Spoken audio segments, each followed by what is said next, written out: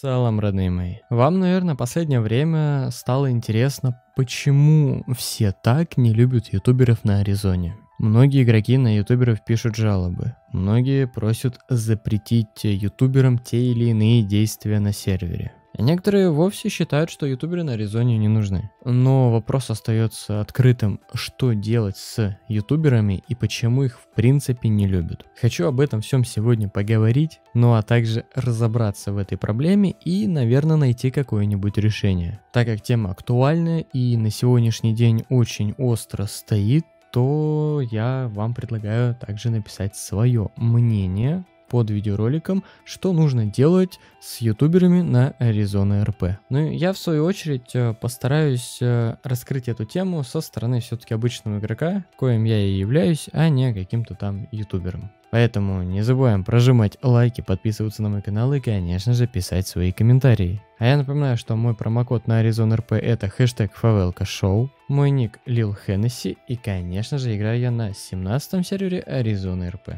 В общем, поехали, смотрим видеоролик, смотрим меня и так далее и наслаждаемся. Для начала хочется понять, почему вообще ютуберов не любят на ArizonarP. И здесь все-таки вопрос спорный, и сейчас объясню почему. Для начала, кто такие ютуберы? Ютуберы — это наемные работники, которые снимают на Аризоне и делают свой контент, за который в свою очередь получают деньги. То есть основная суть ютубера на Аризоне — это зарабатывать на свою, так сказать, жизнь и на то, чтобы их канал развивался. Для этого им, конечно же, нужна все-таки не виртуальная валюта, а настоящая. Но, к сожалению, многие игроки начали понимать и начали замечать, что кроме того, что ютуберы получают реальные деньги, которые могут вкладывать в проект для своих целей, они также используют и виртуальную валюту в своих целях. И здесь как раз таки возникает вопрос, а кто в этом виноват? С одной стороны, виноват ютубер, который перестал видеть свои грани и начал себе много позволять. А с другой-то стороны, виноваты вы, обычные зрители этих самых ютуберов, потому что вы позволяете им это делать из-за того, что вам нравится этот самый контент. Ну а раз вы одобряете в свою очередь контент, который делает ютубер, то он, конечно же, что правильно, продолжает его делать. Ну а вот эта вот мания огромного количества виртуальной валюты у ютубера, она со временем начинает все расти и расти, потому что его никто не останавливает, а наоборот поощряет. Поэтому первый мой совет это поменяйте свое отношение к тем ютуберам, которых вы смотрите и которые занимаются всякими рулетками, всякими скупами топовых бизнесов и тем самым портят игру обычным игрокам. Ведь выражение, что топовый бизнес нельзя купить обычному игроку, а только ютуберу, это довольно-таки глупое выражение, которого не должно быть на нормальном проекте. Ведь мы с вами играем все вместе на одном проекте, и почему ютубер может себе купить топовую АЗС-ку, а обычный игрок не может купить себе топовую АЗС-ку? Экономика проекта очень сильно зависит от ютуберов, которые там играют. На каждом сервере разные ютуберы, у них разные состояния, но так или иначе, если есть ютубер, у которого огромное количество миллиардов на аккаунте, он и задает как раз таки темп всему развитию экономики на сервере. Ведь если убрать крупных ютуберов, у которых есть огромные деньги, которые вливают свои деньги в экономику, которые сами получают огромные деньги и владеют монополиями, то мы с вами можем резко увидеть изменения экономики на каждом сервере. Ведь давайте задумаемся сами. Есть топовый бизнес, который, возможно, стоит, ну, пускай там 800 миллионов.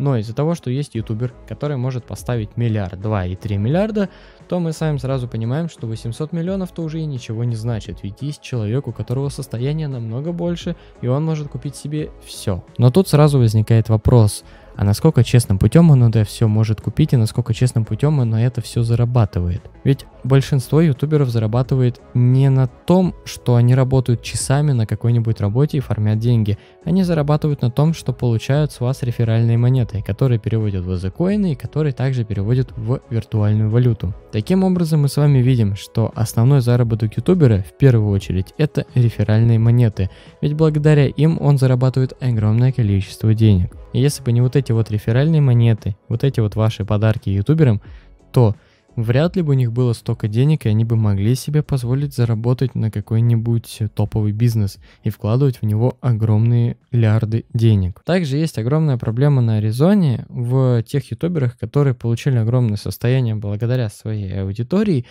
И сейчас они к этой аудитории относятся довольно-таки плохо. Ну, я бы мог выразиться матом, но зачем? Как только у этих ютуберов получилось поднять свой канал, получилось поднять свое состояние на Аризоне, опять же, благодаря ютубу, они начали относиться к своей же аудитории и игрокам Аризоны свысока. То есть все игроки на Аризоне для них уже просто букашки, а они вот короли горы. Они могут себе позволить различные выражения в адрес своих подписчиков, в адрес игроков Аризоны, которые также по сути являются их подписчиками, их зрителями. И они могут себе очень-очень много позволить на самом сервере, что и позволяет им становиться вот такими вот мнимыми королями. С этим, конечно же, нужно бороться, потому что такие ютуберы как минимум не должны стоять на сотрудничестве, ибо они угнетают других игроков, они ущемляют их возможности и, в принципе, сравнивают их с чем-то довольно-таки низким. В первую очередь, ты должен понимать, что благодаря этим игрокам ты добился того, что у тебя есть. Без своей аудитории, без игроков Аризоны, ты бы был никем на сегодняшний день, и относиться к ним довольно-таки скептически я бы не стал. Ведь нужно понимать, что эти игроки для тебя делали все. Ну а теперь сделай для них что-нибудь. Не нужно покупать топовый бизнес и говорить, что все вокруг бомжи и ничего не способны сделать. Ведь ты тоже бомж, потому что все твои деньги — это не твои деньги. В общем, ребятки мои, мой вам совет. Играйте честно, играйте в кайф и не позволяйте плохим ютуберам и плохим игрокам как-то вот существовать и делать свои темные дела. Таким образом можно решить очень много проблем. Главное не молчать и главное говорить и предлагать.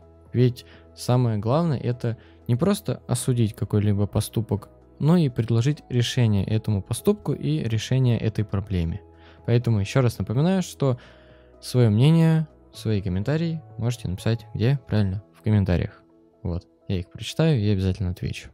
Ну а сейчас я с вами прощаюсь. Всем удачи! И всем до скорой встречи.